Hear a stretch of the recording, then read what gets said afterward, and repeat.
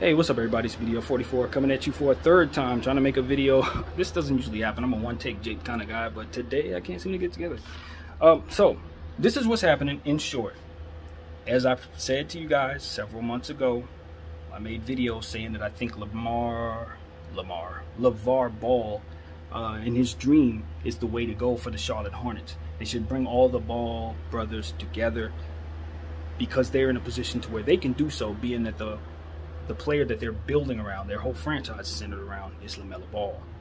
Okay, so it's one of those situations where it's like, it just makes all the sense in the world. You're in a position to bring his brother to him. You ain't doing nothing else. You go as he goes.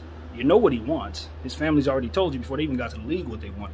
For everybody to play together in LA. It didn't work in LA, but it can work in Charlotte. So that's what MJ appears to be trying to do if this rumor is in fact true. Now, the thing about it was, in the video that I made, I sat up here and said, oh, well, they're going to be sending Scary Terry in the sign and trade. And it wasn't Scary Terry. It was Devontae Graham. So that's why I'm here making a third take. The rumor is they're going to do a double sign and trade. Devontae Graham would sign and trade his deal to the Pelicans. And, of course, Lonzo Ball would sign his deal, and that would be traded to the Hornets. It just makes all the sense in the world, really. You just want to make LaMelo happy. At the end of the day, you don't want him looking elsewhere. You don't want him to leave. You know what his family wants, so you bring him both his brothers. They already got Jello on board. They're trying to get Zoe on board, and it's common sense. If you're the Charlotte Hornets, it's just common sense. So that's a good thing. The thing about it is, if I'm the New Orleans Pelicans, I like Devontae Graham, but I don't think I'm making that trade for Devontae Graham. Now, if it's Scary Terry, let's do this. But Devontae Graham, I'm not sure I value him the same way I value Lonzo Ball. So I'm not sure if that's going to be the end of the deal. They'll probably have to put some more stuff in there. They're going to have to sweeten that pot, in my opinion. Devontae's worth less than Zoe at this stage in his career. Period. The end. So I don't know if there would be more. It didn't say anything else was involved in the deal, but you know how these things go. If the GM's thinking like I'm thinking, you better sweeten that pot, New Orleans. But that's what it is, you know. And Devontae Graham's fit in New Orleans would be great if he's healthy. He's a guy who can score. He can drop 30 on you. He's a fearless shooter, a fearless scorer, good creating for himself off the bounce in terms of like shooting off the catch, rather catch and shoot situations, stuff like that. He's really good.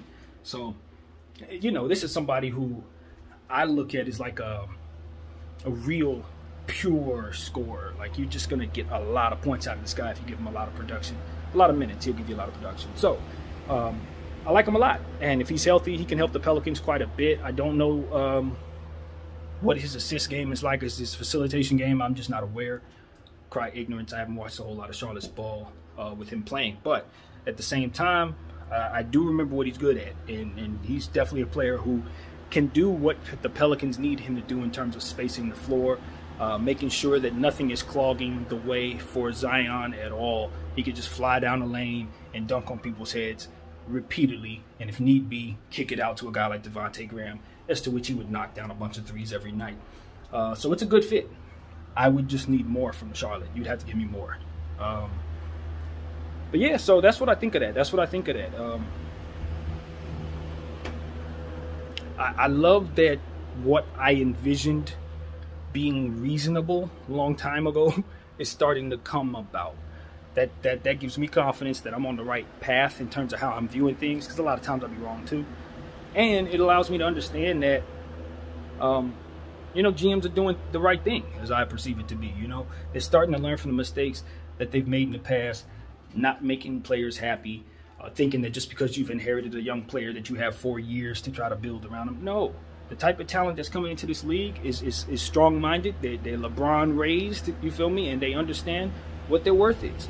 And if you are not trying to build around them like a superstar, or pay them like a superstar, or bring them what they want like a superstar, you run the risk of having them dart sometimes before their rookie contracts even up. They'll be ready to get up out of there. Like, yo, trade me now. A guy like Zion, he could ask for a trade right now, and I bet you he gets it. You know what I mean? So it's like, You want to put yourself in a position as a franchise to just do everything you can to make sure that the young players that you believe in, that you're going to give the keys to the car to, feel like they have the keys. And I think that MJ understands that as the biggest superstar to ever play basketball. And he's going to make sure that LaMelo feels like he should, you know, playing for the Hornets. So I like it. I think it's the right decision. I think it's a good faith decision to do for the Ball family, who obviously have been through a lot. I would like to see them not have to wait forever. I'd like to see this happen for LeVar Ball in his lifetime, and their mother in their lifetime. You feel me?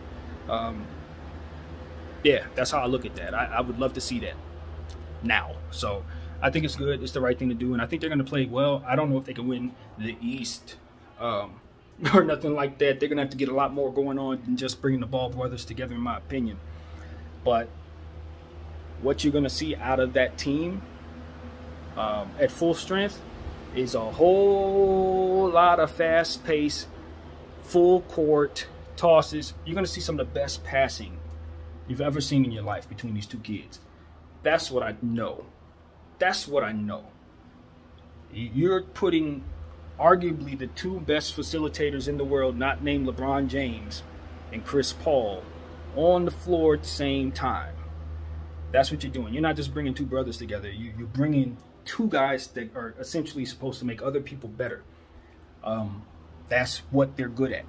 So guys like P.J. Washington, guys like Gordon Hayward, obviously Bridges, players that they're retaining, because I know a couple of them aren't coming back, but guys like Scary Terry, if he's staying, they are going to have so much fun playing on this Hornets team. So much fun. Because not only do you have one Ball brother darting the ball all over the place, making you look good, but you have two of them. Two. And I tell you this, no one's expecting anything out of Jello Ball. I get it. No one's expecting anything out of him. He's not built like an athlete necessarily as it pertains to a basketball player. He's not agile. He's not wiggly. But if you leave him in one spot and tell him to catch passes from his brother and hit threes, he can do that all game long. All game long. People are going to be shocked to hell when they see how well Jello Ball can score. I don't know if he can do anything else. I don't know. But I promise you, you don't get raised around those two basketball players and not be the recipient of fantastic rhythm passes that get you in your shooting pocket repeatedly all life long. That's what he's been receiving. He's a great scorer in high school. He was a great, not a good one, a great one. Go check his numbers. He wasn't normal. He wasn't putting up normal numbers. Dude was putting up 50 and stuff, 60. He was putting up numbers like that from three. And it's because of the pace that they played and the fact that he was the recipient of not one, but two Ball brother facilitation actions. I kid you not. This is the type of situation where if I'm Karl Anthony Towns, I'm looking at Charlotte and I'm saying, they got two of them? that's if I'm a guy like Joel Embiid, I'm looking over at Charlotte, and they got two facilitators? Two Ball brothers? Not one, but two? You see what I'm saying? I know that a lot of people who are fans don't look at basketball this way because it's fun to hate on Lonzo. It's fun too. It's a fad. It's in style to hate on this dude. But I'm telling you, if you're a real basketball mind, especially if you're a scoring first mentality player, you want to be there where two outer worldly facilitators can get you the ball. If I'm a guy like Bradley Beal or Devin Booker, that's the type of situation I want to be in, because I know I'm scoring all day. Those are not selfish players. I know I'm gonna get the ball. If I cut hard, they're gonna see me. If I'm doing something that puts me in a position to get an open shot, wherever I am on the floor, they're gonna see it. Not one guy, but two. So that means two opportunities for great shots in every possession. Two opportunities for unreal plays in every possession. That's what multiple playmaking does. That's why the Lakers are putting together LeBron James and Russell Westbrook. That's essentially why they wanted Lonzo Ball again. It's because of that dynamic to where scoring players are getting recipients of great plays from both sides of the floor. That type of ball movement is what made the Spurs so special. You know what I mean? When you have guys like Ginobili and Parker and obviously Timmy, who all have that passing genius, who can all run plays that are complex and see things develop as they happen in real time and are able to react to them on the fly.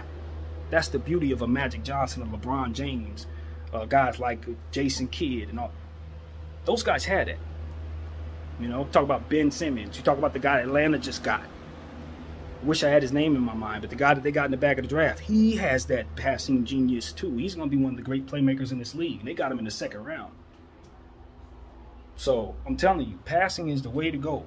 Scotty Barnes, he got it. It's an influx of playmakers coming into this league, and the more you have, especially if they can stretch the floor, the better. And Lonzo was improving from three, and obviously LaMelo doesn't have that issue. So, hey man, it makes all the sense in the world from a basketball standpoint. It ain't just sentiment. You can work with those two players. So that's what I gotta say, man. that's exactly why I'm saying up the ante, New Orleans. Up the ante, Charlotte rather. Don't just hand over Devontae Graham, fam. You got to give me more than that if this is what you're getting back. I'm making you pay for the fact that you're not only getting, I'm doing you like the Clippers were done. You're not only gonna pay for Paul George, you're gonna pay for Paul George and Kawhi Leonard, because I understand what it is you're trying to do, and that's exactly how I would look at it if I were the New Orleans Pelicans. So that's what I got, man. My name is BDF44. Thank you all for watching. I'm out.